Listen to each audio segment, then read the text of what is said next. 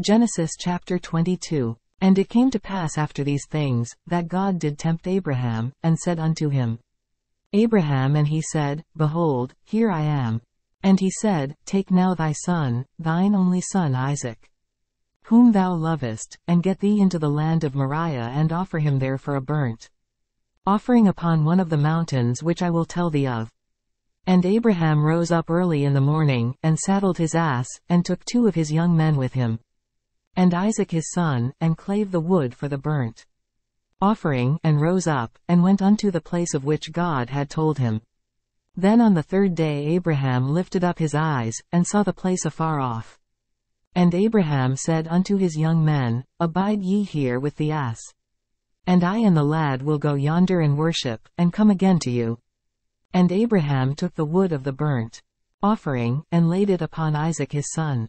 And he took the fire in his hand, and a knife, and they went both of them together. And Isaac spake unto Abraham his father, and said, My father. And he said, Here am I, my son. And he said, Behold the fire and the wood, but where is the lamb for a burnt offering? And Abraham said, My son, God will provide himself a lamb for a burnt offering.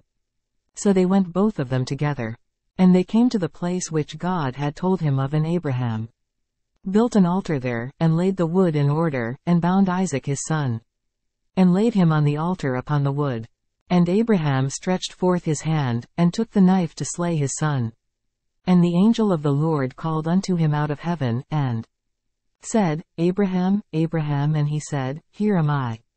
And he said, Lay not thine hand upon the lad, neither do thou anything unto him, for now I know that thou fearest God, seeing thou hast not withheld thy son, thine only son, from me.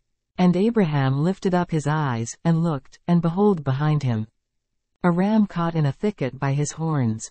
And Abraham went and took the ram, and offered him up for a burnt offering in the stead of his son. And Abraham called the name of that place Jehovah-Jireh. As it is said to this day, In the mount of the Lord it shall be seen.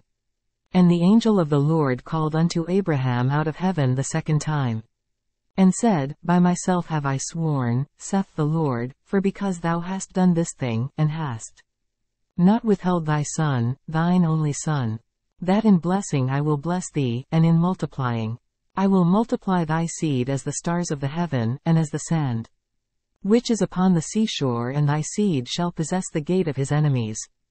And in thy seed shall all the nations of the earth be blessed, because thou hast obeyed my voice.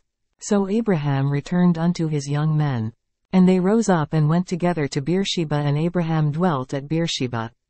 And it came to pass after these things, that it was told Abraham, saying, Behold, Milcah, she hath also borne children unto thy brother Nahor, Huz his firstborn, and Buz his brother, and Kemuel the father of Aram, and Chesed, and Hazo, and Pildash, and Jidlaph, and Bethuel. And Bethuel begat Rebekah. These 8 Milcah did bear to Nahor, Abraham's brother. And his concubine, whose name was Roimah, she bare also to Ba, and Gaham, and Thahash, and Makkah.